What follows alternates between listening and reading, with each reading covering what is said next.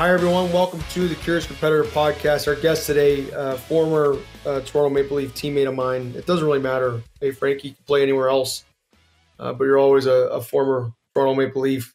Our guest today is Frankie Corrado, fellow right-handed defenseman, fellow OHL alumni. I had a lot of respect when I first ran into Frankie's game, as a Sudbury Wolf.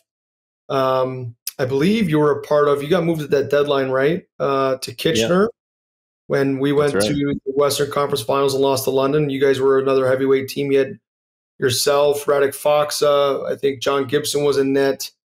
We had Ryan Murphy, Josh Levo, Matt Pumple. We had a good team. But we ran into those London Knights. Looking back at that roster now, that was a heavyweight team. They had Horvat, Domi, Griffith, Harrington, Stolars and Nets, Zadorov, Mernes, Chris Tierney, Josh Anderson. You go down their lineup, it's like they got NHL players that were playing on their third and fourth line. So it just goes to show you how deep that team was. The OHL was, and we can maybe start there. I think I wonder if our development was the same, right? Because we were kind of, the new age defensemen, right? Two-way guys, puck movers, good offensively. I really liked your game and remember you well from playing against you in Sudbury, and I thought you were even better with Kitchener just because you had more talent to work with, and that team was really high end. But like the OHL to me, I don't know what your relationship with it, but as an American kid, it was like taboo. It was like it was something. It was something like every player wanted to look at, but no one, really wanted to have the guts to go. A couple of us did from that U.S. development team. Eventually, made the jump, and it was really catapulted my career. I, played at the U.S. development team. Didn't love it. I've talked about that on this podcast. Like, just the style of play, the depth that we had on defense. Just frankly, the way they treated certain players, I wasn't in, good favor there. And then the OHL, just with the amount of games you played, the quality of competition, like we just talked about, put me on the map. What was, your youth experience growing up in the, greater Toronto area and eventually, making the decision to go to the OHL? I've probably told this a few times, and I don't know if we've ever talked about it on the bus or the plane or anything like that, but like my youth hockey experience was a little different. I got cut a couple times on the way up, and I was big, and then everyone else grew and I was small. And then one summer I hit this spurt, got in the gym a little bit, went back on the ice. I was like, oh wow, I'm actually fast this year. Look at that. Like I can carry the puck this year. No one seems to be taking it off me. This is kind of nice. And that was leading up to the draft year. And so things started going pretty good in my minor midget season. And the way it goes, things start to pick up. Agents call the house, and all of a sudden the OHL teams are calling, see if you had any interest. And one of the teams that liked to call the house to see how I was doing was Sudbury. And I remember telling my agent, he's like, listen to me. Tell Sudbury you're not reporting. You're not going up to Sudbury. And I was like, why? He goes, just, you're not going. Okay, no problem. So I told Sudbury a couple times, oh, it's great, thanks for calling, but not coming, okay? So, and then I think at one point they even scheduled meetings, like in-person meetings for players down by the airport in Toronto. I get a call one day, hey, Frank, you missed your meeting. Where are you? Like, oh, told you I'm not coming to Sudbury. I don't know what to tell you, right? Be it. So I already told you, we're not going to dance. Yeah. So anyways, I eventually kind of land in this like area of the draft where I'm probably going to go anywhere between 15 and 25.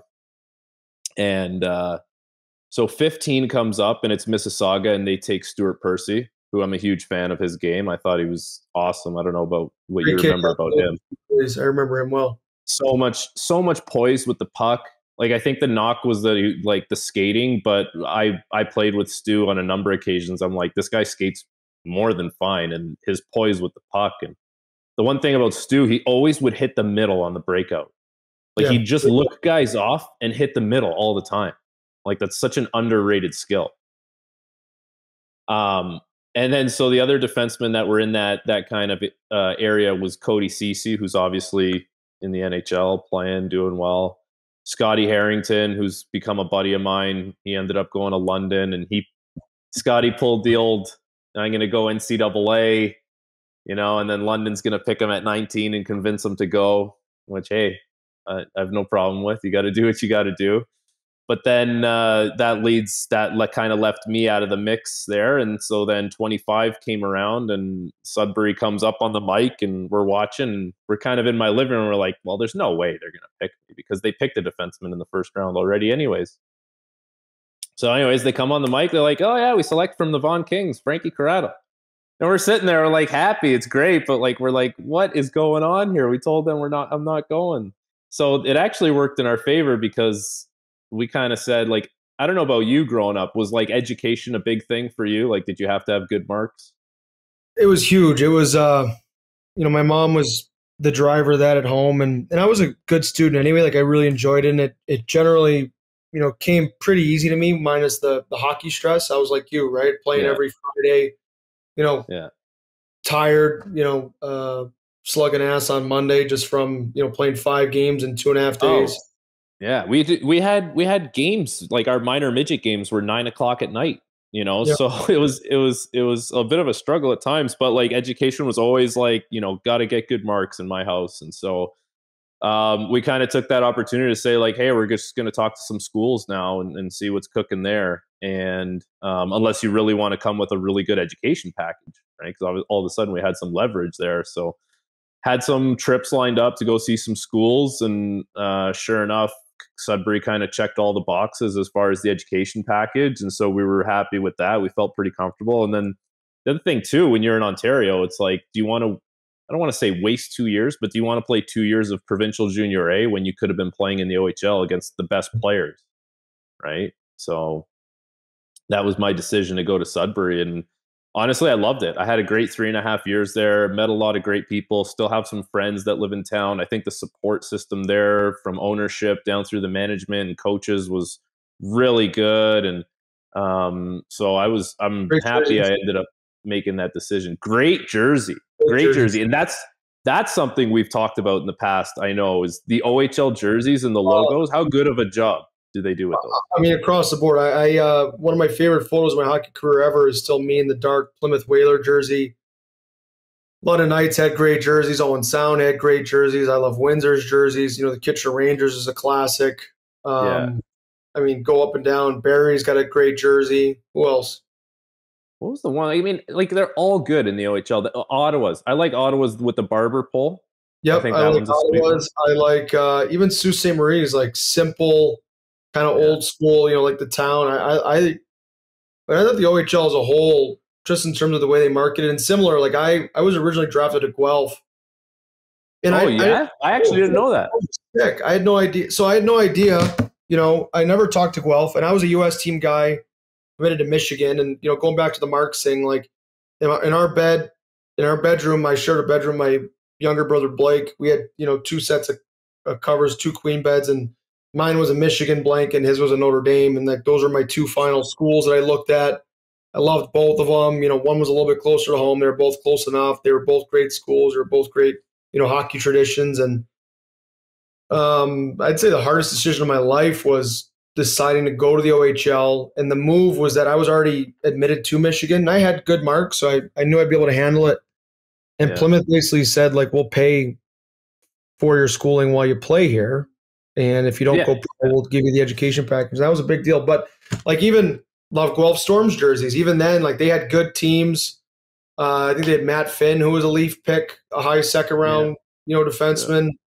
Scott Kosmachuk. I'm trying to think of who else they had. Because I think they won it before I left. Yeah, they had Kirby Reichel was there after. I don't know if you ever crossed paths with him. He's a funny guy. But they actually, we ran into them in the playoffs my last year, and they were that team that was up and coming. And we beat them in 5, but that was a hard series. They made it hard on us for sure. We had the edge. I think John Gibson wins us that series for sure. What a freak athlete he was. I ran into him at the U.S. team, and we were playing. I love telling like certain stories because you run into certain athletes, and we're all the modern player. We're all into training now and things like that. And John was a goaltender, like 16 years old, 17 years old, that U.S. development team. hang cleaning like 330 pounds. It's Like crazy, hey? like it was a chew toy. Like, Yeah, yeah, and then I remember we were playing basketball one time. I thought this was sick. We were playing like the 17s versus the 18s in basketball, and I wasn't great at basketball or kicks for that matter. And like I go to pump fake, and John goes up the block, and so I pump fake, and I've got him, and I go to reach around him, and he goes up north, and then he decides he does a full toe touch midair, where his hands come down to his feet, and he lifts his feet up, and he blocks my pass with his foot in the air. I was like, yeah. this guy's a monster. That's a freak athlete. So when I got to Kitchener, we were doing this drill in practice where it's almost like a 3-on-1 down low. And then the forwards have to go outside the blue line. I'll regroup and we'll do a 3-on-1 back into towards the net. It's basically just to get the forwards to touch the puck and score some goals, get them feeling good. And so if you were doing that drill, would you not try and take away the back door? Would that not be your, as a defenseman? That's You're looking to position. take away the back. Yeah, exactly. So I'm doing that, right? And he taps me before we start the next rep. He goes, you take the slot, I'll take the back door. I was like, wait a second, what? So I did it. I take away the slot. Sure enough, this puck zings across the crease. And all of a sudden, Gibby's just there. And he's not only is he there, he's like square to it. You know, there's a difference between goalies that just like get a pad on it or they hope and save it. This guy was like, no, right into the breadbasket. I'm like, okay, this guy's very legit goaltender. So you would say overall the OHL was a very good move for your hockey career. You as a two-way guy going into pro. Yeah, I think so. You know what? Like the ice is always there for you when you want it. Not that it might not be in other places, but like, you know, high school, we'd finish at 12 or 2, depending on your schedule. You go, the ice is there, it's open. You can shoot some pucks before practice, stay on later after practice. Like when high school was done, we would go for breakfast club, it's called, in the morning, 9 a.m., do some goalie ice, go on in a tracksuit. Like, just think about how good you can get at hockey when you have that at your disposal at any given moment. So I don't know if I would have got that playing 2 or 3 years of provincial junior A and then waiting to go NCAA, plus all the games, 68 games a year. Scouts are in the house, like plus playoffs, right? Yeah, 7-game series, which I thought was a huge development point for me, getting to play in real series with, you know, best on best. Guys are playing, you know, 25 to 30 minutes a night, you know, power play playing the full 2. National broadcast, like they had the national broadcast, right? So I'm involved in that right now with TSN, but we'll get to that after. But how about, so you were in the West, so you would have only played Brampton and Mississauga once a year in their barn, right? Once there, once. But so we played in that division, and so we played them 6 to 8 times a year each team. So that's 3 or 4 times in their barn. The amount of scouts on a Sunday afternoon in Brampton or Mississauga, there was like a section, and it was all just guys in black jackets and black clipboards. It was like there could have been 100 guys on a Sunday afternoon. So what a great opportunity. Yeah, I agree. And it really gave you a chance. Like there were always on almost every team bona fide NHL prospects, like someone that, you know, if they had 3 top 3 round picks, you knew 1 or 2 of them were going to play for sure. And as a top player, you're going to get a chance to play against them and prove yourself. Like I remember even my first year, I think Erie, you know, that was the year they had Connor McDavid as a 15-year-old. And like they had Connor Brown, they had Oscar Danskenet, who was a high pick. They had Adam Pelech, and like this team won like 7 games, 8 games. Yeah, they were brutal that year. And they still had, you know, some high-end, you know, players still in their lineup. And you're like, I mean, even the forwards I got to play with, Stefan Nason, Vince Trocheck, Ricard Raquel, Tom Wilson, Ryan Hartman. Yeah. You guys were a tough team to play against. That was Plymouth. When you played Plymouth, it was going to be a tough game. Yeah, we were loaded. Good coach, too. Yeah, Mike you guys had a good coach. Now. Yeah. So help me understand, you know, because I kept my eye on you also when you were really young playing with Vancouver. I had the good fortune to do that too, and I know just how hard and trying the NHL game is compared to junior. and you've got the ice time factor. You're not playing 30 minutes a night to get the feel like you would. The game is so much sneakier, so much more structured, so much bigger, so much tougher. The jump's way faster. Everything about it. What do you remember as a 20-year-old playing games in the National Hockey League? I think we both did it too, wearing number 58 at the time. Were we not? Yeah. I like that. So the season had just finished in Kitchener. We got knocked out. I went to Chicago, played a couple games. That was Vancouver's AHL affiliate. And I got a call. I was supposed to go Black Ace in Vancouver, and I got a call saying, hey, instead of coming to Black Ace next week, you're just going to come a week earlier because we have a bunch of injuries and you'll play against Chicago on Monday. So obviously surreal moment, really cool. And but when you talk about actually playing and getting in the situation, the biggest thing I can say is I was so naive to everything. You're just naive to the consequences on the ice if you do certain things, or you're just like in this, like, it's just this outer body experience where you're just out there and playing, and you don't even realize that you're in the NHL yet because it hasn't quite hit you. Like I found that. I don't know if you had a different experience than me. Did you find that you were like almost naive to everything around you at that time? There were absolutely, and then there were certain things that I absolutely needed explained to me about the game that no one did, that totally caught me by surprise. So, for example, you'll know this. You've played professional hockey at a high level now for a long time. Defensive zone draw. Both defensemen, if you're on your strong sides, you're usually exiting out the weak side, right? You're going to go bump. If you're playing with a left shot, he's going to bump it to you. You're going to wheel behind the net, come out the right side of the net, vice versa on the other side of the rink.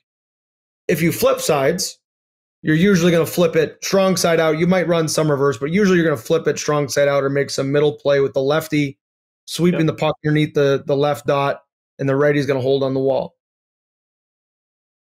Jack Hillen was my deep partner, and we decided to go strong side out. He says, line up over there. I'm like, oh, all right, fine. And he goes, hey, hold your guy up.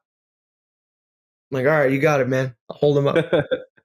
So I hold him up for like a second, because if you hold him up for 3 seconds, it's interference. Like, that's a penalty, right? I just think. And so we win the draw.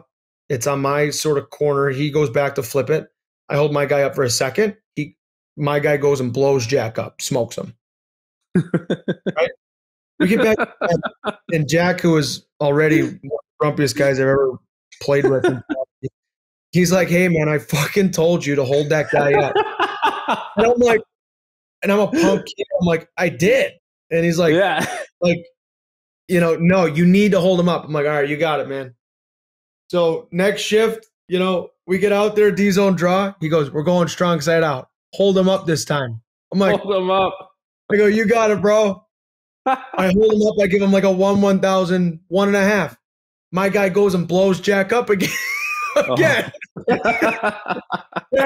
we get back to the bench. He's like, dude, I fucking told you, you have to hold that guy up. And so, like, I didn't know that if you watch the NHL night, there's an interference off 100% of faceoffs. Dude, I could chime in here on that, because so my first year pro, this is after I had made my debut after junior. I'm playing third, like I'm called up. Vancouver carried 8D.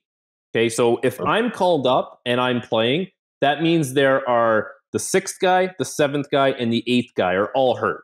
So that's how dire the situation is at this point. So I'm called up and I'm playing. And so they have me playing my offside, and I'm playing with Yannick Weber, smaller puck-moving guy, bomb of a shot. And Webby did really well for himself over his career. But anyways, we get into a D-zone draw situation, and I'm the board side guy. And at this point, I've kind of figured out that, like, okay, I understand my role, right? My responsibility. I need to hold this guy up, like you just said, right? So I think we're playing LA, and I'm in this situation where I'm on the third pair, but I'm not necessarily playing a regular shift. You ever get that over your career? Yeah. You're playing like 6 minutes max. Yeah. It's like it ends up being like 5 or 6 minutes, because you'll only get out there if the 4th line is out for sure, and it's like the whistle, the 2-finger whistle goes, and it's like whoever's on the ice, get off so Frankie can go on for the 4th line shift.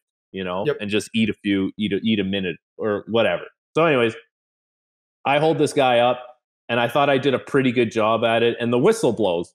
And I'm thinking, oh, okay, like just the ref fucked up dropping the puck, like we're gonna do it all over again. And the ref goes, 26, 2 minutes interference. I'm like, are you fucking kidding me? I can't, I'm playing 3 minutes and you're gonna call me on this interference off a face off? Like, pick a real call to call in the game, not this nonsense. Like, now I'm done. Now I'm done because I only had 5 minutes to work with. You're taking 2 minutes. You're taking 2 minutes from me now, and I got to be in the box. You think the coach is going to put me back on the fucking ice? You know, like, but unless you've been in that situation, you don't like, no one would understand that, right?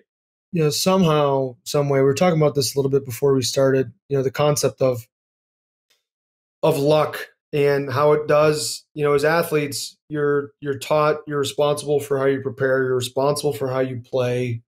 You know, which I believe, but there is a tremendous amount of luck, and it does shape you as a person, and you know, the how things go or is, you know, oftentimes can be decided as neither good nor bad. It's just kind of what you do with it. Yep. And you know, I remember very similarly that I was playing in Dallas, and I'd just come back from injury. I'd just broken my leg, and you know, missed 3-4 months, and I was not, you know, this, like, every day, even when you're healthy, is a grind to stay in the NHL. And I missed, 3.5 months in the middle of the year. I didn't have that kind of leash to do that at that time. We're playing St. Louis, and I'm jacked. Like, I'm so excited. I'd played one game prior, but we dressed 7 defensemen, played like 3 minutes. You know, coach is like, you look slow. I'm like, yeah, I felt slow. I played 3 minutes. You know, thanks. Played 3 minutes. Like, right, that'd be like tell the coach try to coach the game with your eyes open for 3 minutes of the game. Like, you only get to watch 3 minutes, and you got to coach the third period and know who's going. You know, like, Yeah. just fascinating. And I step out on a play. There's like a drop pass. I'm playing my offside, so I'm playing the left side, and I go out. It's a drop pass to Colton Parayko, who's 15 feet tall, and I go out with my stick, and the forward driving the net pops my stick, and hits Parayko in the face. 2 minutes, right? So I'm like, I'm dead. As soon as I get back to the bench, I'm done tonight. Dude, like, how do you describe the physical feeling you feel? Like, what would you get? Would you get like the throat kind of seize up, or would you get like the stomach pit? It's pure fight or flight. Like, it's pure or fun. It's like the rink gets small. You're sitting there, you're like rubbing your temples. You're like, you're cutting a deal with Jesus Christ. You're like, God, if they just don't score, like, I will do unbelievable amount of penance. Like, I'm gonna recycle. I'm gonna go to church on Sunday. I will never swear again. I will throw away my TV. Like, yeah, I will, everything. Right? I'll never yell at my dog again. Everything. Yeah. So then my second shift, I get back out there. I think I had 13 seconds of ice time and 2 penalties. Ryan O'Reilly grabs my stick, because he does that a lot. Like, where he grabs the stick. Oh yeah. Grabs my stick and like puts it in his arm and goes down.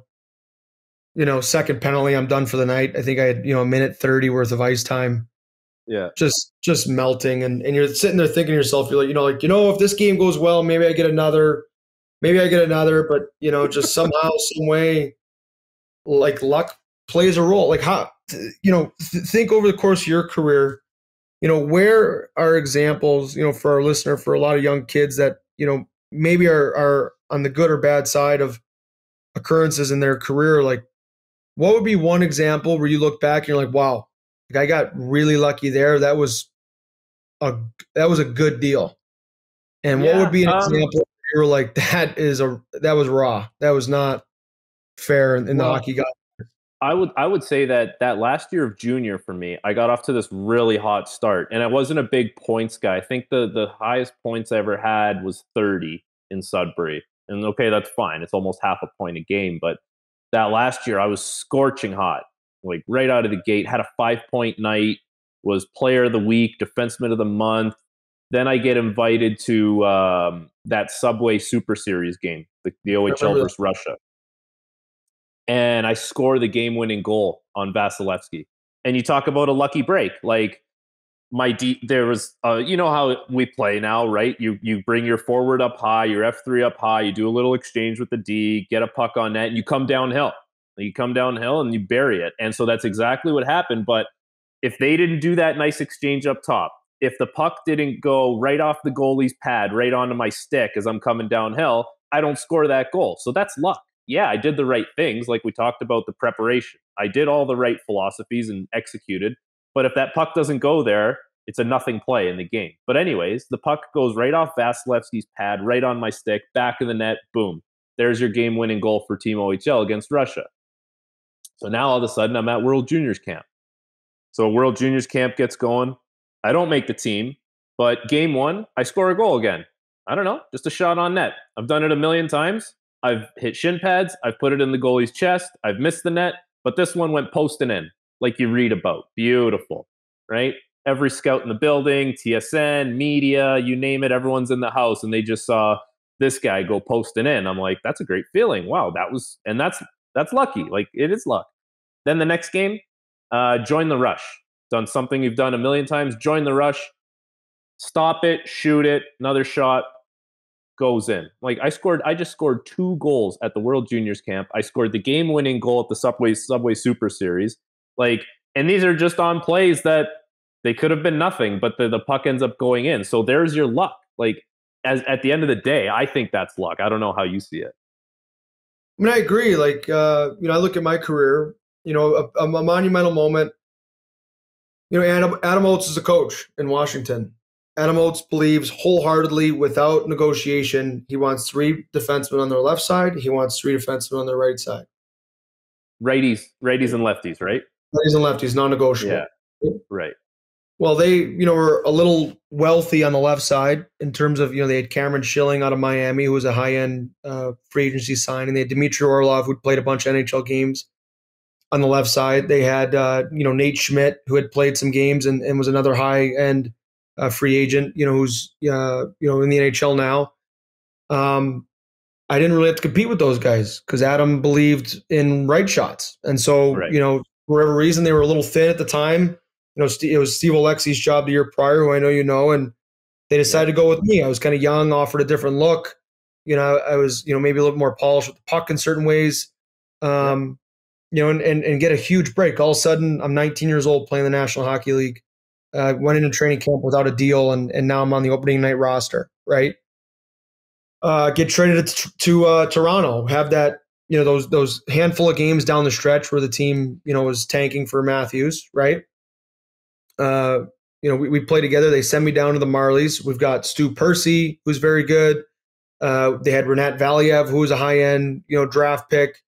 They had who else was on defense? Victor Louvre, Justin Hall, Justin Hall, TJ Brennan. Yeah. And for whatever reason, I had a really good American League year. I was a 2-time AHL All-Star at this point. And my goal, during that stretch when I was with the Leafs with you was like, okay, just prove that you can swim. Like you won't sink. Like our team wasn't very good. Every play was like off the glass because we didn't have much offensive talent down the stretch. We were defending our ass off. Yeah. Show you're competitive, make the plays you can. I was nervous as hell to play for Mike. He was a big, intimidating force, which we can talk about. And the way we played was very strict. A couple of those things really played into how I played. A couple of those things really hurt me. But all of a sudden I go down to the Marlies, power play, first power play, non-negotiable, like tons of points, filled the net, everything went in the net. I led the. Didn't you have a hat trick in the playoffs? I had a 5-point night against Bridgeport in the playoffs. I led the American League playoffs in scoring as a D-man. There you go. Not making the final. Like, yeah, lightning in a ball. Like, yes, I was playing good. Yes, I had built my offensive game over 2 years. With Hershey, with Troy Mann, who you had in Belleville, was a really high-end offensive coach for me. But like, we had other good players that could have played on the power play, and like, I couldn't have told Sheldon Keefe at the time that he was wrong. Like, they were there. The Marlies had this historic season, but I get the look. Yeah, I didn't drop the ball, but Was I entirely deserving of that undivided look? I don't know. Obviously I did something with it. Well, So you made the say most of it for sure. And then like you're probably thinking like, I can't miss. I can't miss right now. Like just shoot everything.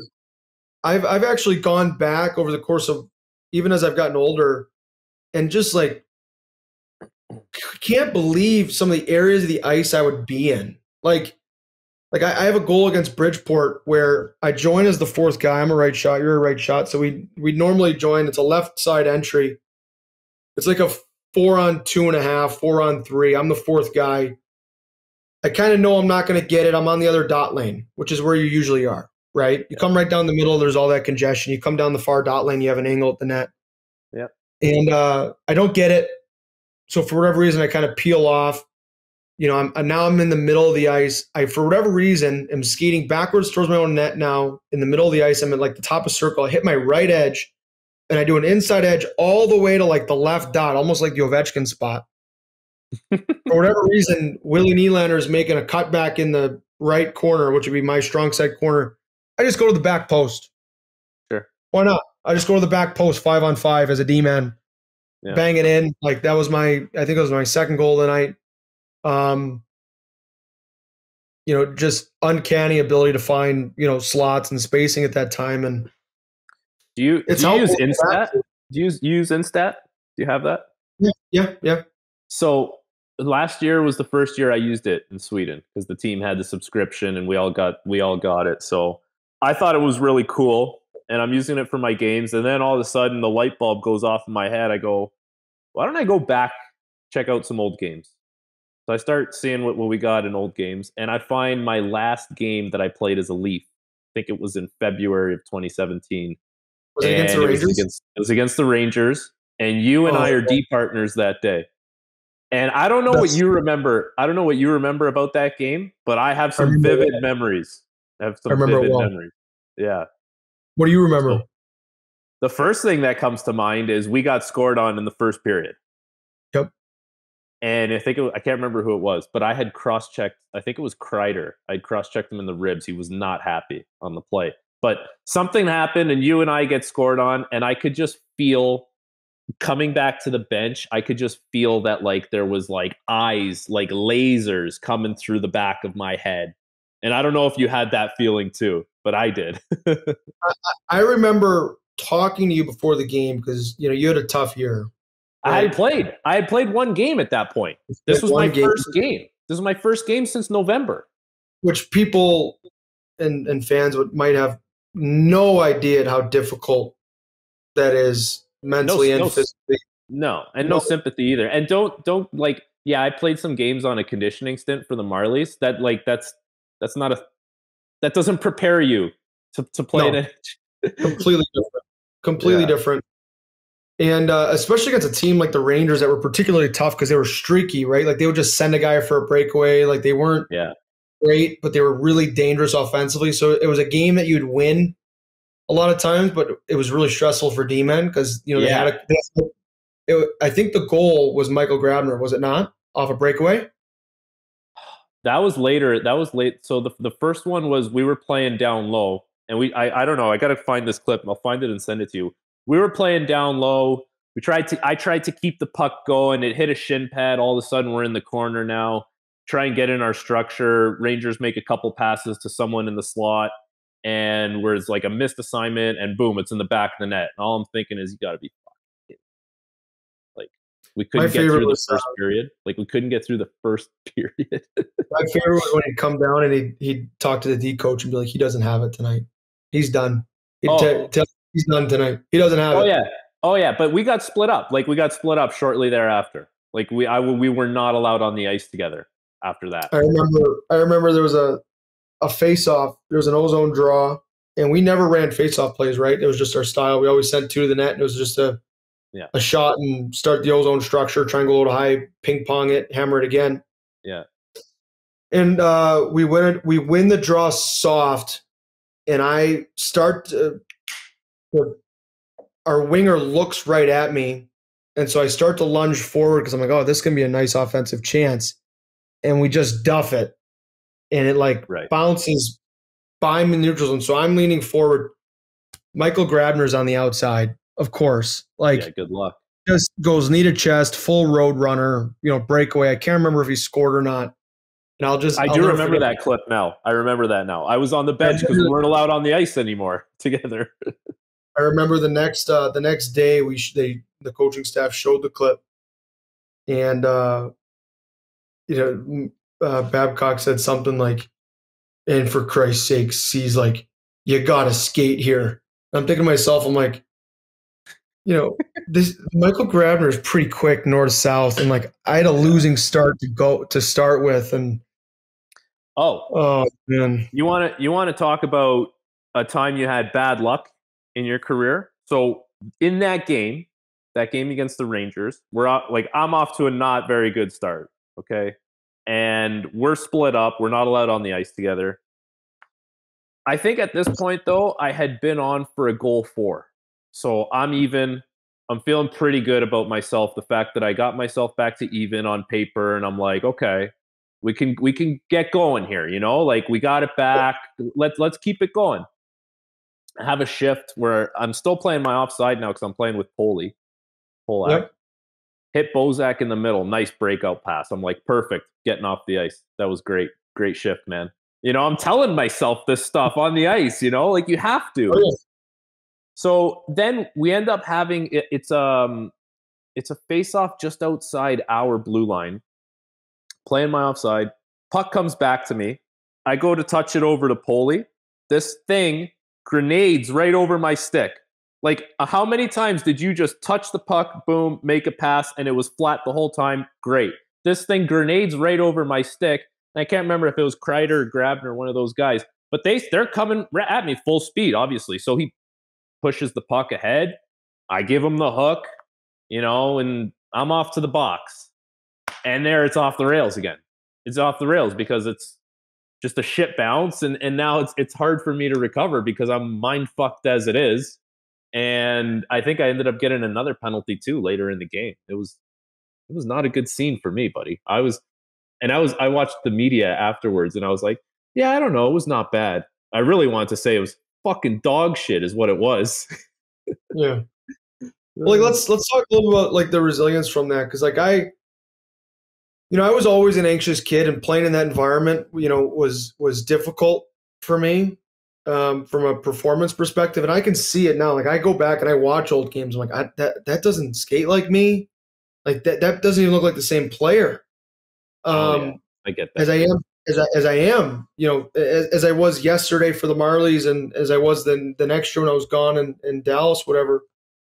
But it's really led me down a path of, I'm into the meditation. I know you are too. Yeah. Very exploratory in, the breath work and how it's able to manipulate, the nervous system, things like that. You've worked with some high-end, physical practitioners, Peter Renzetti, Dr. Aubrey Green, Maddie Nickel. Like, you're better for it. Oh, yeah.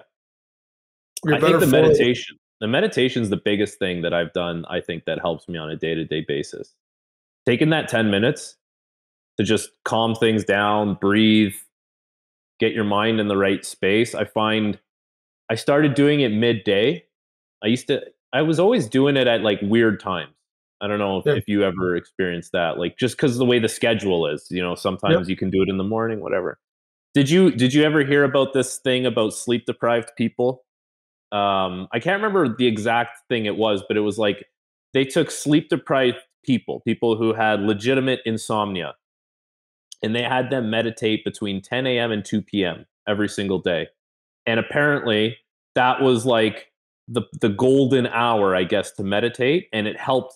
It was one of the things that helped cure these people of this insomnia. Oh, I don't know if you ever heard that. Yeah. no. Yeah, I found that interesting. So every day between 10 and 2, that's like my window to try and get 10 minutes in. I like it in the morning, but I also just like getting up and doing my thing in the morning. Kind of writing my schedule down. And where I've really found it helpful is that post practice, where it's like because it's almost like you have in pro hockey, you have really 3 days, like 3 segments in a day. You have sort of your morning and practice. These are practice days. Your morning and your practice schedule. Then you've got that lunch, post skate fatigue, kind Yeah. of window, and then bedtime, fun time. I live with my wife, so movie time, dinner, whatever. And Sure. they're three pretty distinct pockets. And I find sort of a post practice reset really helps me re-energize for sure. Pay attention when I'm home because usually I'm replaying practice or whatever coach said or whatever went down in video, that kind of thing. Yeah. Um, and it really helps me be present there and kind of reset. I had a health practitioner tell me, she was giving me this story, and she's like, do you spend time in calm states on purpose? Do you spend time in? And I was like, well, I mean, I consider myself a decently calm person. Like I claim I have great, poise at the puck. Like I think I'm a calm person. Yeah. She's like, I don't know. Between the caffeine and the big hits and the late nights and the Eminem and the 50 Cent and music up to 10, she's like, you're grooving your brain, you're shaping your brain towards these really high, energy states. Right. And she goes, Connor, I have a lot of like Wall Street clients, for example, that are done now. They made all their money, they did the thing, they accomplished their dream, and now they're retired and living in Puerto Rico or Cabo, wherever. She goes, and they still think like the lion's at the door. Like they cannot calm down because they haven't built this circuitry in their brain. These Right. pathways are it's a foreign language to them to feel this way. They cannot understand it. It's not Yeah. accessible to them, and it won't be accessible to you unless you groove. You floss these patterns into yourself, and it really kind of helped me understand. Like, okay, if you do not practice this space, it will not be available to you. You will miss it entirely. It's funny that you mentioned the music too, because I was always a guy that like, I need my playlist before the game. I need the volume loud. I need these songs, and I need to feel that. Is it like an endorphin rush? I need to feel that before the game, or else I would like get worried. I'd get stressed out before the game. I'm like, oh, I haven't felt that yet. Like I don't have it. Am I going to be able to play this game? And as I've gotten older now, I've realized that the more I put myself in that state with the Metallica and the Eminem and whatever you want, whatever it is, I'm like, you can't. I almost find I couldn't hold that state, so I would like drop off too much, and then I would try and get it back up, and then I would drop off too much. And so now, even with music, and I'm a big music guy. I love music. I play the guitar. I love rock. I love I love anything. And so now I find myself listening to things that are like a little more chilled out because I know that if I keep bringing myself up to that point, there's the drop off, and it's coming. And like I'm a big caffeine guy too. We're coffee snobs in this household, big time. We might have. I think we have like 4 or 5 different contraptions to make coffee with here. So like, and there's no chance. I'm just never cutting out caffeine. I'll tell you right now. There's 2 to 3 coffees a day minimum. Yeah, it's a sad. Once it hits 2:01 p.m., that's my cutoff. That's a sad time of the day because I'm like, what am I gonna do?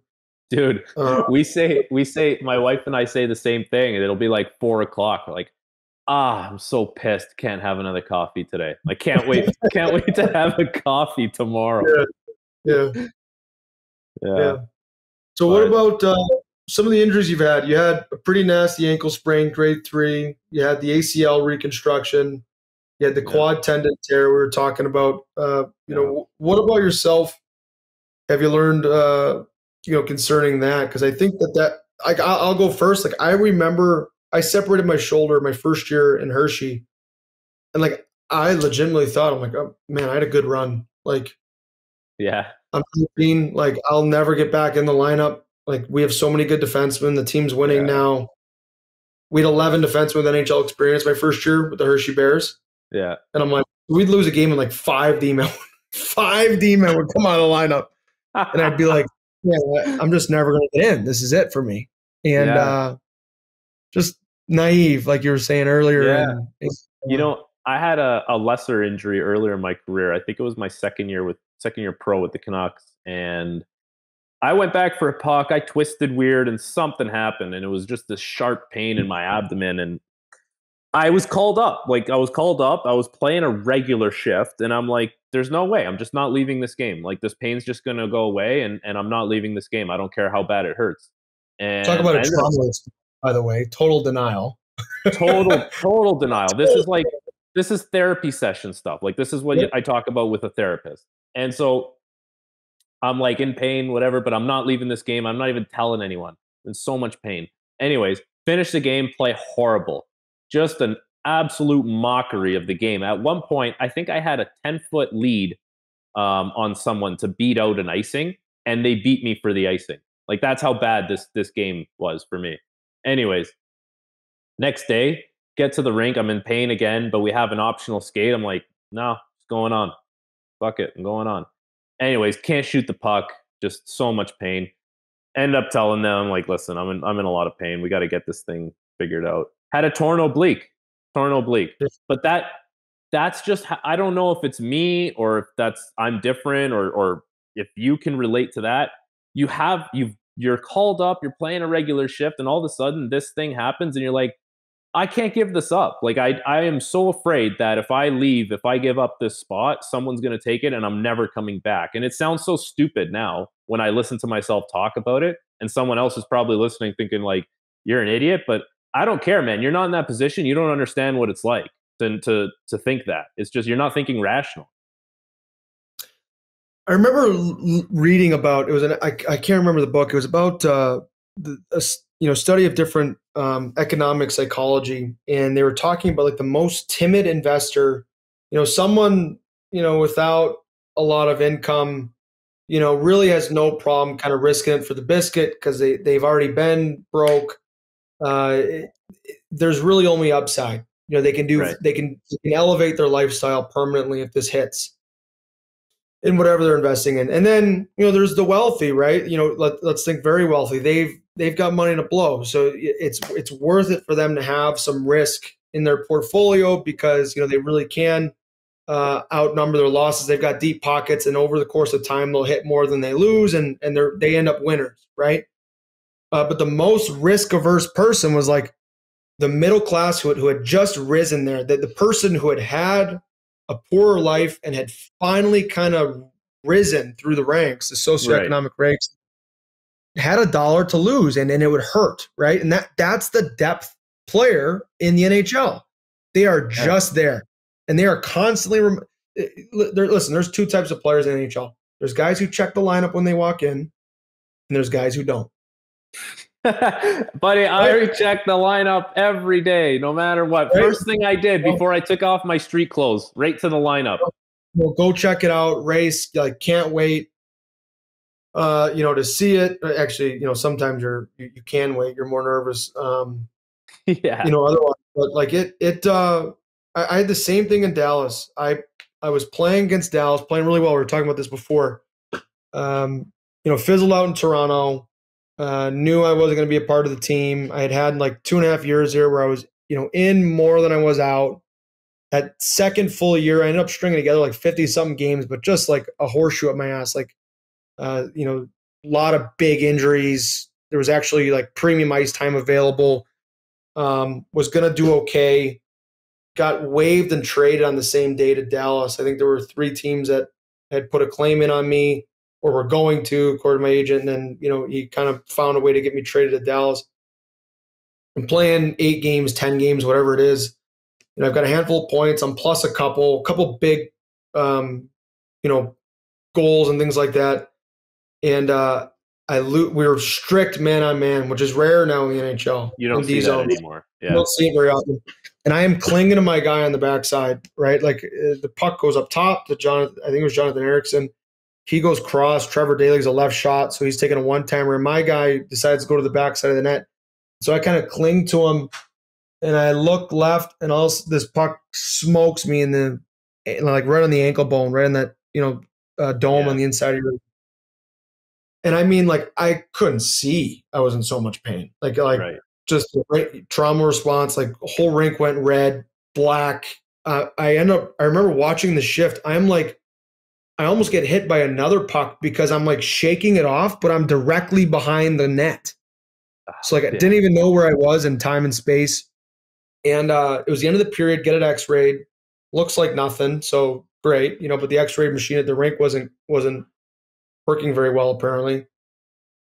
Play the rest of that game. I am purposely line changing every time Dylan Larkin or Athanassiou come on the ice because I'm like, if I got to catch one of these guys, I'm dead. Like I'm gonna lose by a mile. Yeah, those guys can fly. And I remember the end of the second. I end up.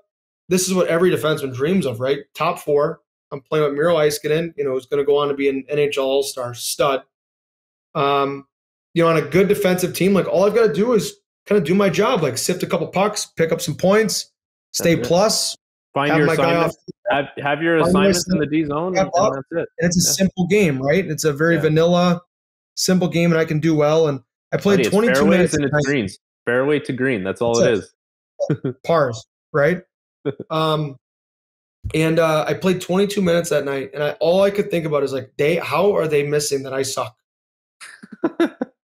And Ben Bishop, I'll never forget. He was one of the more. He was a riot to play with. He was extremely vocal. He would yell at you mid-shift. I'd never seen it before. So if you were a D-man and you would come back on a puck, let's say he wanted you to wheel to the weak side, he'd be yelling wheel. So wheel, but for whatever reason, let's say I already set my angle to go up the strong side. Yeah. He would yell like, I told you to wheel, like as you're making your play, you're like, thanks. Fine. Yeah. Anyway, he's just competitive, but and so he yells at me at the end of the second period. He's like, the fuck are you doing out here? You're spinning around like a top in D zone. And I'm thinking to myself, I'm like, yep, you're right. You're absolutely right. I am. I sure Not am. pivot off my right foot, at all. Like I couldn't cross my foot under. Like I couldn't do a crossover to my right. Right. At all because it would just crunch into that part of my boot. What's interesting? I read this book in my career, and it's an older book. It's probably written in the 90s, and it's funny that it's written in the 90s because it's called The New Mental Toughness Training for Sports. I don't know if you've ever heard of it. Oh. But it follows tennis mostly, but I find it's very relatable to hockey. And there's one chapter, and you're reading this book, and then you know how the chapter comes up, and the chapter is called No One Cares. And basically, the sentiment behind that chapter is, take your situation. You have a bummed foot or a broken leg in that situation, but guess what? Ben Bishop doesn't care because you're not pivoting properly, and that's the only thing that matters in that situation. I had a torn oblique, and I played like shit, but no one cares because the only thing that matters is winning that game. And you can go on, and you can find different examples of this. But at the end of the day, if we put ourselves in these positions, we still have to perform because guess what? No one cares. I think it's such a good lesson for young players, especially because, that's not something you realize at a young age. I think that comes with maturity. Well, and something else that comes with maturity is like, yes, you always want to gut it out for the team, but no one does care, and you do have to do your best over the course of your career. Like you've been at it since when? 2009 now. Yeah. Right. Really, 2009 since you played in the OHL. Right. Yeah. I played in the OHL. 2012 was my first year.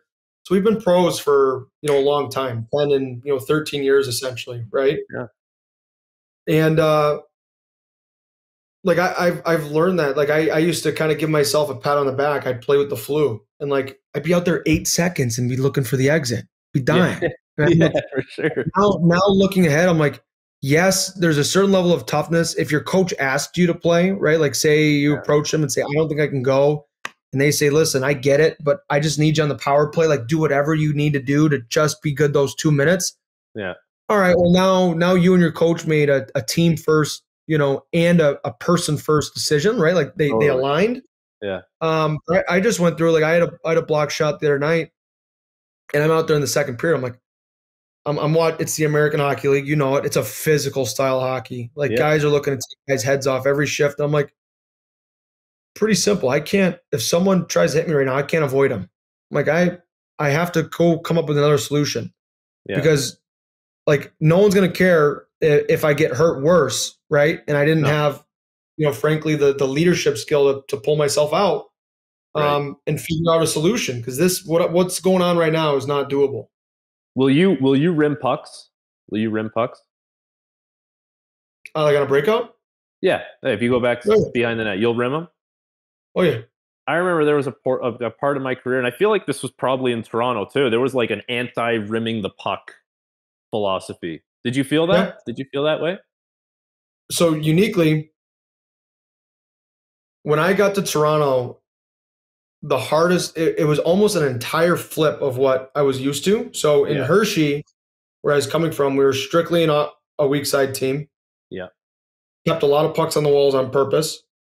Um, and we had a ton of creativity. And you played for Troy, man. High Yeah. F3, lots of 1-3-1 looks, in the Adjusted offensive zone. scoring. Adjusted scoring, man. Like Yeah, no, shoot no for the backside, never did hit the he goalie.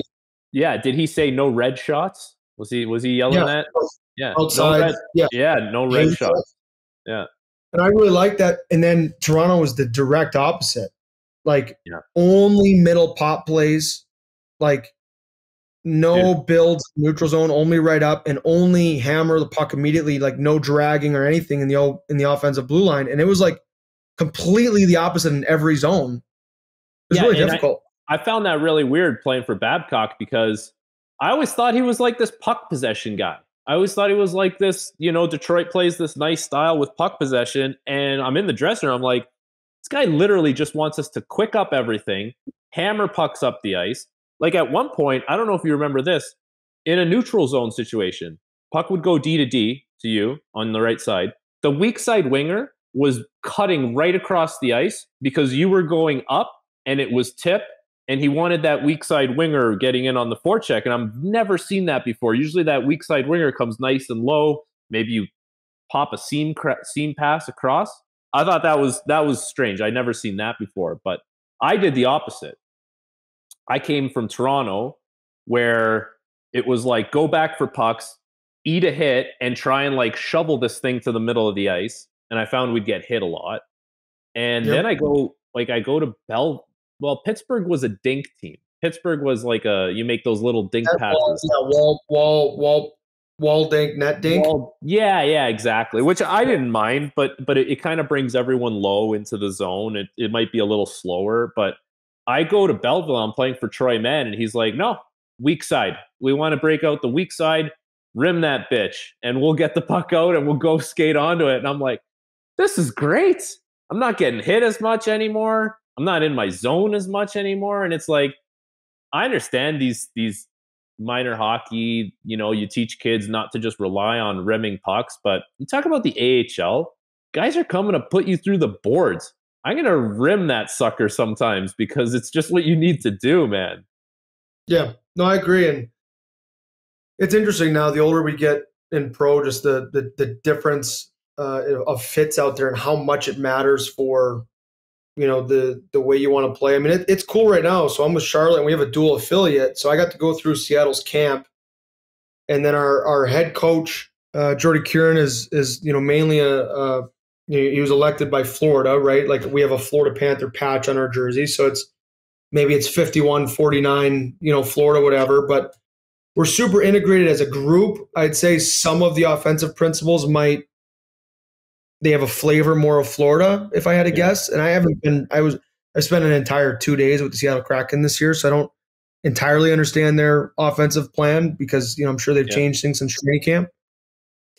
But it's pretty sick. Like they want to attack, like they want to take guys on. They need guys to use their backhand. And it's a good fit. They want their defenseman involved. They want if you can hit the top D-man for him to slide, and that other D-man, like you're just taking off towards the back post, and like it's the top guy's job to sort it out. And it's interesting, like, I remember I was playing for the Leafs, and we were saying, like pinball flippers at the top, right? It was an automatic shoot immediately, which I think is a skill. It's a good play sometimes. Yeah. And I had a coach that I consult with in the summer, and he basically said, Connor, like, I don't know what else to tell you, but like, you're like your numbers in terms of percentage of getting the puck on net, or even like a scoring chance, or even your team just gets it back, is really tough. Really? Numbers are awful, and I don't know what to tell you. I don't want to tell you not to do what your coach said, and so finally we agreed. Like, I'm just gonna kind of add my flavor. I'm going to dust it off as, Oh for yeah, a second and get the sifter through, because yeah, that was what I was really good at. That's what I produced all those points with the Marlies with. That's what, those backside shots for tips. And we had some guys with great hands that could tip, JVR and yeah. Hyman was at the net a lot. And my Yeah, second year Brownie was offensive, sniffing around a lot. much better. Yeah. Just with a little bit of, I want to say, calculated, rebelliousness was really served my game well. It's funny that you have to think about it as calculated rebelliousness, because holding the puck an extra half second should not be seen that way. It should just be a normal thing. It's like, but you have to think about it that way because that's how strict it was at the time. It was. And you know what? It's funny. I remember moving on and being in Dallas and in Jersey. And I don't know if you experienced this, but I would make a mistake that I remember being a mistake under, the coaching staff we were on. And like everything was very permanent. If you'll remember, like if you made a mistake, like your ice time would be docked for like, you wouldn't like miss shifts. You miss shifts for like 5 straight games. It was hard. Yeah, exactly. If it went perfect, you'd get like 2 more minutes. Yes. Right. And then those 5 had to go perfect. So like you could, with one bad shift, screw yourself up for 10, 15 games. Really. That's what it felt like. Maybe it was. I felt that. I don't know about 10 or 15, but I definitely felt that it could kind of compound into the next game and the game after that a little bit. But I will say, like, I probably learned a little bit. Like, I'm not going to say I probably did. I learned a lot about hockey because our video sessions I found were really good. Like I found I found, because they were short too. They were like 5 minutes long, but it was like right to the point and you could understand things. And I'll give them credit in that regard. I won't give him credit in any other regard other than that, to be honest with you. Yeah, but the one that I think the D zone coverage, 3 1-on-1s low, 2 guys on the rail. You must remember that. Yep. The 3 1-on-1s low now, I think that's done now. The 1-on-1s low, you need layers. You need, like, guys are too good. Like, I don't know, you're playing in the American League, you must see it. Like, guys are making these nice plays in tight spaces, and guys are really sprinting to the net, and you can't cross-check them as much anymore. I think you just need a little more of a layer protection there. I've been talking about it on the radio here in Toronto like crazy because it seems like Keefe is, or that this Toronto team has done a little bit of a different philosophy now in the D zone. I could be wrong, but yeah, I think we run it similar to Florida and Seattle. They both have the same D zone coverage, and it's basically a D-man in the corner grinding, a center helping him out, strong side and weak side winger both kind of sheltering, and then the strong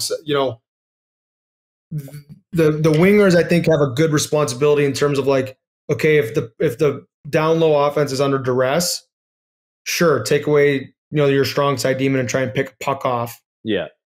If their eyes are available and they're exerting their will on us a little bit, like protect the inside and hope for a relief to the top, and then engage 5 1-on-1s and everyone do your box that's out. When it turns into a 1-on-1, when it goes up top. I agree with that. And what I really like too is, like, I remember we were all over, like, boxing out was everything. Like, dude, heaven forbid, right? And we play a little bit now, and I think I see it in Florida's game. I don't watch Seattle as much just because of the time difference, but we do like a really nice job of, like, at the net. I feel like if we need to box out, we do. Yeah. If we feel the puck's getting to the point and it's like going to be a bullshit shot, we'll front it. Yeah. Or if we think it's going to be a hope rim below, we'll pluck it off. Yeah, and cut it off, right? And we're just good at that read, whatever it is. There's almost no rule from the coach other than, like, hey, I need you to do what's right. We used to do so much box out in practice. I don't know if you felt that way too. Yep. Practice was a grind. Lots of box out. Practice wasn't grind, and it wasn't though, because we would practice some days for like 25 minutes, just feel the puck a little bit and get off. Yeah, that was my problem. Was I didn't feel like as a depth player I got the opportunity to work on my game because we get like kicked off the ice and stuff. Yeah. And it was like all of a sudden you'd be on a 3-on-2 against Carey Price, and you'd get the puck on the backside. And like Carey Price has faced this shot 1,000 times in the last month. Oh, yeah. And this is my first shot inside the blue line in 6 weeks. Yeah. Like his save percentage is already a 9.3. Like, what do you think it is now? You know what I mean? Yeah. No, for sure. For sure. And I always found that odd. I agree with the video. I thought our video was great. I thought we did a great job of like understanding the previous piece. Like, if our breakouts weren't good, it wasn't because all of a sudden our defensemen sucked. It's because we weren't holding anybody up in the neutral zone. Right. And that's why the guys in, you know, if that was the stuff you learned. That was, I really like that. Really like that, you know. Tell me about some of the TV stuff you're doing with TSN now. How's that going? Yeah, I know man. You had to play. You played over in Europe. Yeah. Like, tie that all into one. Like, how's it been? We'll bring it home here. We'll bring it home. Yeah, so last year I made the decision to go overseas, played in Sweden, enjoyed it. Great culture, great way of life there, really nice people. And then what's the coffee over there? Dude, fantastic. They got serious coffee culture, right? It's serious. Yeah, Fika's a big deal, and their coffee's really strong. Like, if you like strong coffee, that's the place to be. It was great. Actually, I've really missed the coffee. That's the thing I miss the most about it. But yeah, went pretty good there, and got a KHL offer with Riga, so I went over there, and obviously great opportunity, and you know, just kind of some hip injuries that compounded and lingered, and I wasn't able to really get on the right side of it, so decided to come home and take care of things. And I'm actually still trying to figure out exactly what the problems are. You know, I've addressed a few things now, but still not quite where I need to be. So in the meantime, I got asked to do a phone-in hit by this guy named Al's brother, who's an absolute legend in Toronto, the Toronto media scene. So he asked me to do a call-in hit, and went pretty good. And then after that, the producer for the show asked if I had any interest in co-hosting a couple of days, because the co-host was going to be covering the World Juniors, the other co-host. So I said, yeah, sure, I'd love to. Did that, and then from there, one of the TV producers reached out and asked if I had any interest in doing some work with the CHL on TSN, new product that they have going. And so I'm on the panel Friday nights with Carlo Koliakovo, another former defenseman.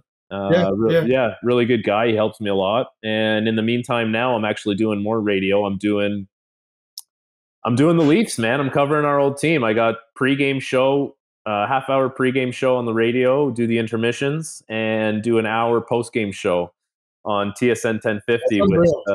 So you know, I got to stay in the loop a little bit.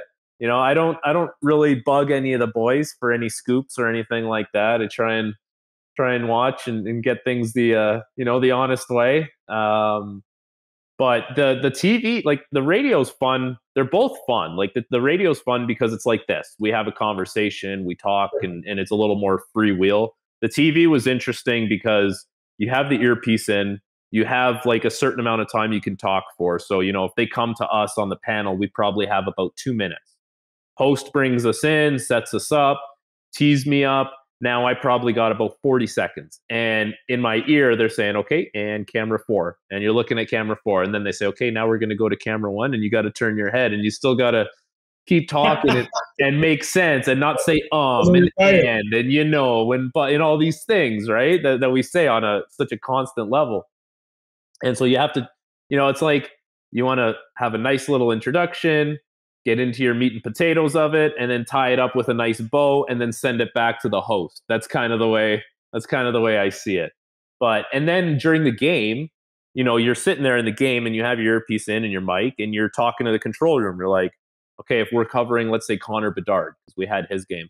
Oh, I really like that spin that Connor Bedard just did. Can you clip it? It's at 16:43. Thanks. And you're just doing that all period. And then as we get closer to the period's end, they're like, okay, what are you guys thinking for intermission? What are we going to... So you say, okay, I like that clip at 16:43, the clip at 14, the clip at 12, package those together. I'm going to talk about Bedard's poise with the puck. Boom. And then come back in, and same thing. We're looking at camera 4. We come in, and there's, okay, camera 1. And then you're talking again, man. So it's cool. It's fun. It's engaging. That's the word I'll use to describe it. It's very engaging. Yeah. And I've been able to watch some of the clips that I've been able to find on Twitter and stuff like that. I think you're doing a great job, and it's Thanks, man. it's fun. It's fun to just express yourself, right, Yeah. and be a part of the game in different ways. And I think that was always our dream, is to be the top 4 D-men making, $4.5 million a year and walking the Yeah. blue line the way. And we've done that in stints, but there's other ways to love on this game and be good to it. It's been good to us in a lot of ways, challenged us in a lot of ways, but I don't know. Age is at least for me, I've tended to improve my relationship with the past. Yeah, me too. Me too. As I've gotten older, and it's found different ways to serve me. So it's been interesting, and I've always rooted for you. We were in direct competition. That's a difficult thing to do. Yeah. Being young, being right shots. Yeah. It's a hard thing to do as young pros. There's only so many cookies, only so much ice time, and we're always good to each other, and I'm rooting for you, man. I hope you get healthy. Thank you. Yeah. You get healthy, and I hope your next hit is something you really enjoy. Thanks, buddy. It was nice to do this. I'm sure we could talk for days, but yeah, we'll leave it at that, and we'll do another one. You keep doing things in Toronto. I'm super interested to pick your brain further on the radio and the TV stuff, and we can talk about that, and even about maybe we do something, just because you're probably watching more NHL hockey than I am right now. Maybe we do like a playoff series where we kind of go through some of the teams, and I'll freshen up as it gets closer here, because I've always wanted to take my podcast a little bit more into the hockey side. I avoided a little bit just to avoid, what you're talking about, inside scoop, talking about your friends. Exactly. And a little funky, but at the same time, I think there's a special light that guys like you and I can shine on certain plays and help grow our game that way and educate people. So it's been a lot of fun, man. Yeah, man. Good stuff. Okay. Thank you. All right, thank you. See you, bud. Bye.